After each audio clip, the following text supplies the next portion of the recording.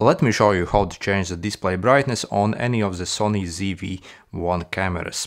Okay, so first we are going to go to the menu, simply press this button, small one here, and then you'll need to select these upper tabs and navigate to the tab called Setup. And basically the first item in the setup is your monitor brightness. However, there is a problem with these ZV-1 cameras. Basically, you can't adjust the brightness if you actually shoot in a 4K format. So yeah, you probably got this error if you found where to get this. So really this is a limitation with these cameras.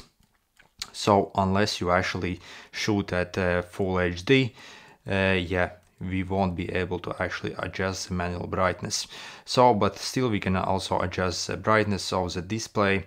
Basically also if we shoot only pictures with this camera, that also works. But yeah, as you see, if we actually change the resolution to full HD and not 4K, we can also basically change the display brightness and increase or decrease it. So really this camera has got actually terrible battery life, and also it overheats like crazy, and this is really the main reason why it's actually limited, that you can't adjust this brightness in the 4K, because the like display really consumes quite a lot of juice basically when you shoot at high brightness.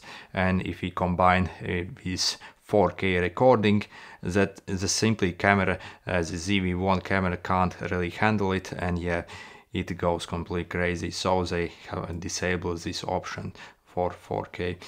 Yeah, even if you like record at very dim levels, still these cameras are really prone to overheat. So yeah, kind of ridiculous. Anyway, good luck.